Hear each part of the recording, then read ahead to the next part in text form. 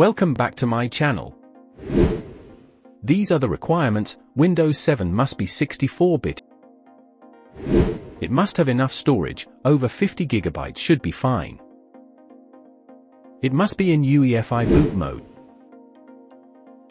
With MBR boot mode, you can go to Windows 10, but not to Windows 11. Windows 7 must be activated with a genuine key.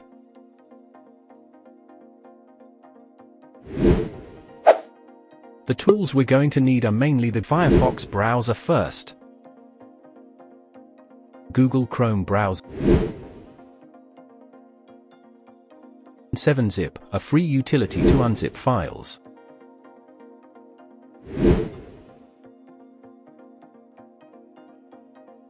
As you can see from my system requirements, this is Windows 7 64-bit and it's already activated. If it's not activated, it will look like this.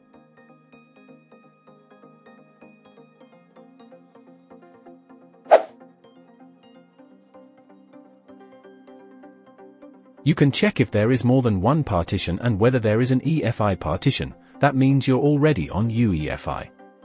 You can also right-click, go to Properties, and under Volume, it will say GPT or MBR.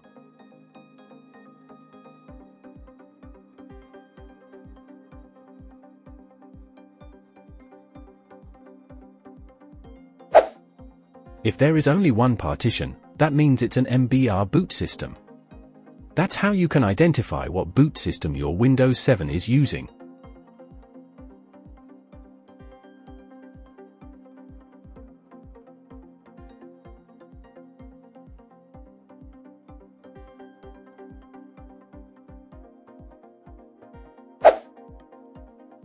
As you can see, I've got plenty of storage, over 60 GB free. Let's get started. Make sure you watch the full video and don't skip any parts. You're going to need some time and patience, but if you meet all the requirements, it's going to work for you 100%. We're going to break it down step by step. First of all, if you don't have any browser installed, chances are Internet Explorer will not load any websites.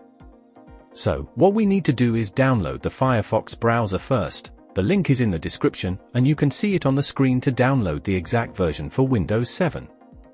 I'm downloading the English GB version, but you can download any language from the link.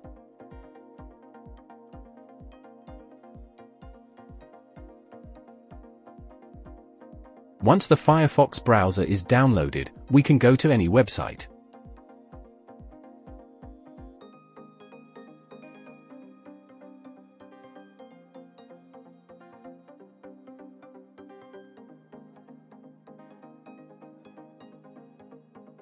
Specifically, we'll go to Google Chrome and download it, because we're going to need Google Chrome to download Windows. Go to Firefox, search for Google Chrome, download it, and install it.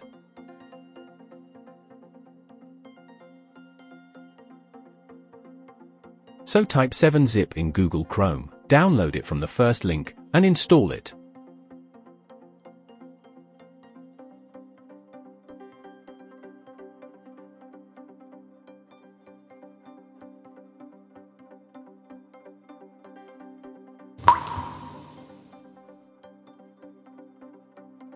Now go to Google Chrome and type Download Windows 10, that will bring you to a page. Right-click anywhere on the page and go to Inspect.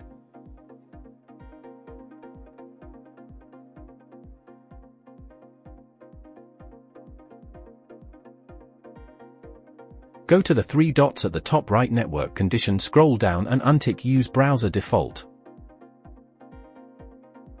Then from the drop-down, choose Chrome OS. Don't close that, just refresh the page. On the left, you'll see the Download ISO option has appeared. Click on the download link, choose your language, confirm, and then download the 64-bit version.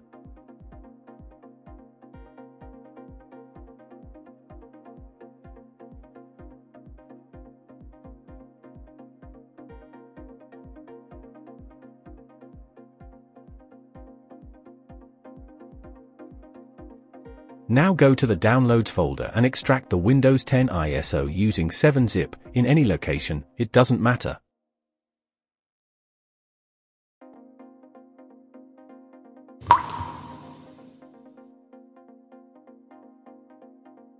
I'll show you this computer by going into Computer Properties.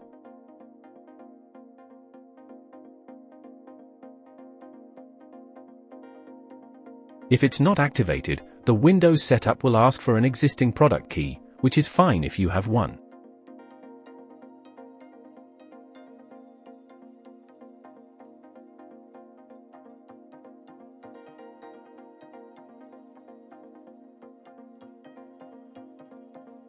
But it's very important, if your Windows is already activated, like mine is, when you run the Windows setup, it won't ask you for a product key. That means it will activate Windows 10 automatically. So, keep all files, then click Install.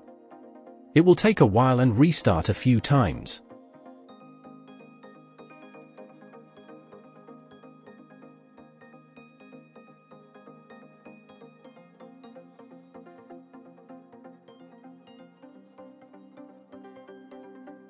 When it's done, go through the Windows initial setup. Once the setup is complete, I'll just change the display resolution so you can see it better.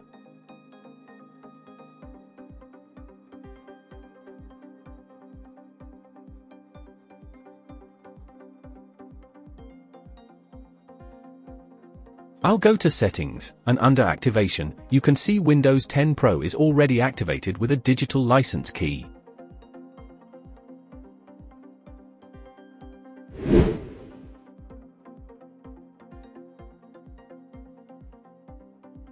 Also, you can see it's Windows 10 Pro 22H2, the latest version. Thank you for watching this video.